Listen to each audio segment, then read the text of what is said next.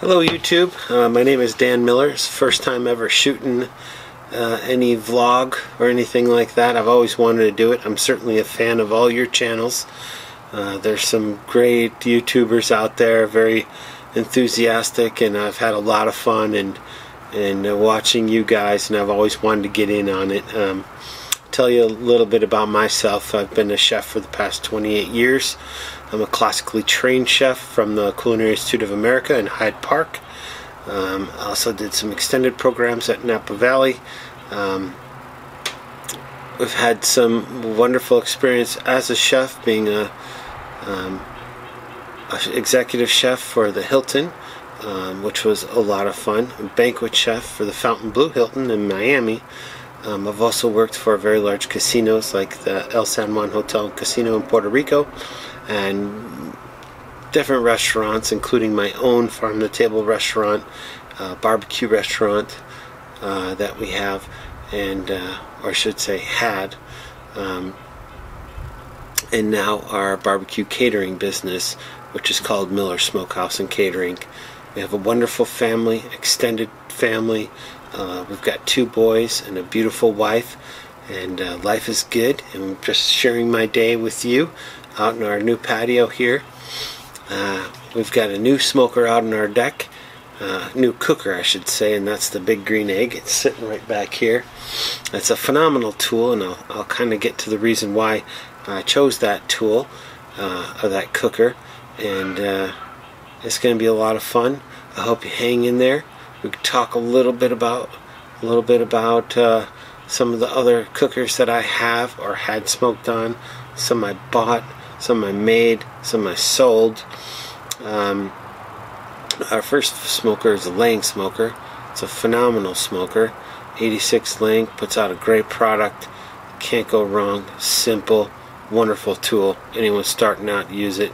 Great. I moved on to a Southern Pride unit. I really didn't like it. I liked the convenience.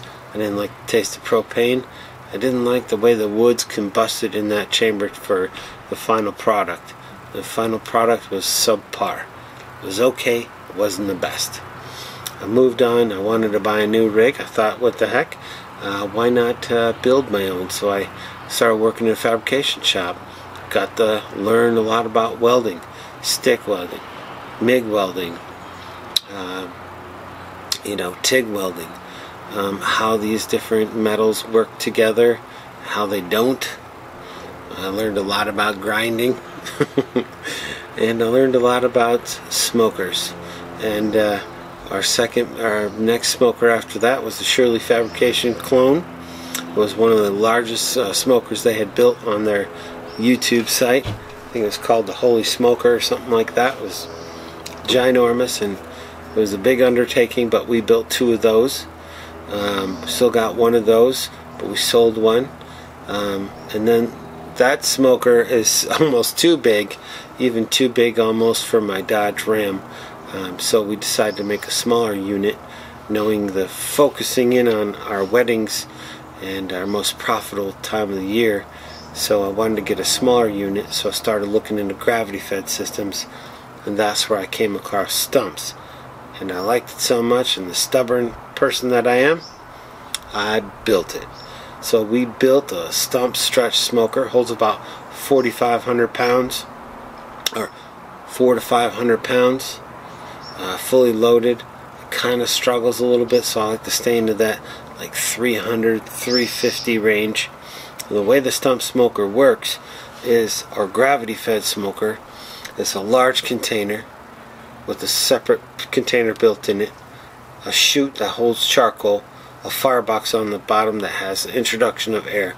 Charcoal burns, add in wood chunks, whether it be hickory, cherry, which I love, plum, which is my second favorite, all kinds of different flavor profiles you can play with, and different types of meat.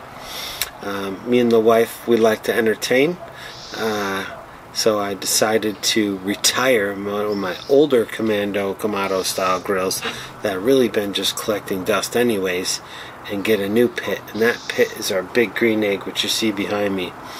And that pit is also a learning experience. And I thought, hey, why not bring this learning experience in my 30 years of cooking experience and my millions of pounds of barbecue meat that we've served over the years, pass that along to you, and hopefully you guys can gain something out of this and some confidence and learn a little bit more about in-depth from a chef's perspective of the end result. I know what I'm going to get right into the first 2 hours of my product.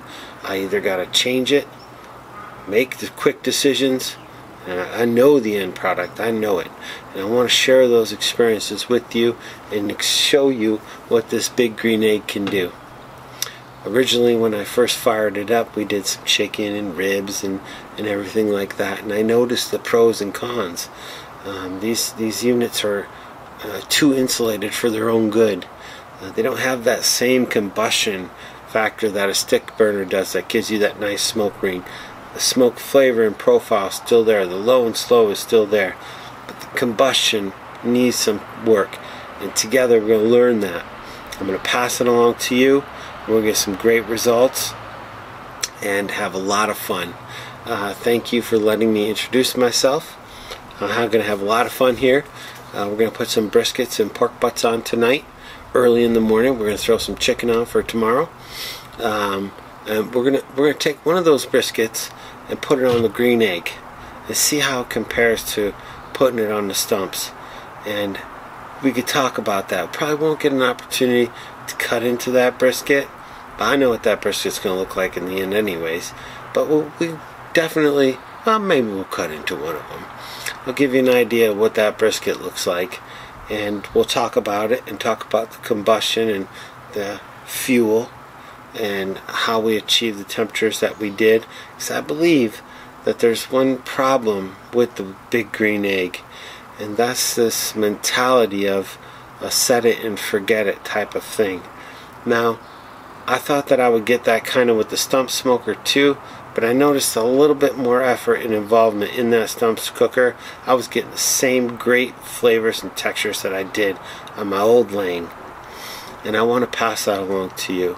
We're going to talk about where we're going to put that fuel, how much of that fuel we're going to put in, where we're going to put those wood chunks, if we're going to put a drip pan in there, how we're going to butcher the meat, how we're going to season it. And I'm going to take all of your questions. I'm going to answer them as much as I can. We've got some busy weeks ahead of us, but hopefully you guys get something from this. I'll see you at the pit in a little bit.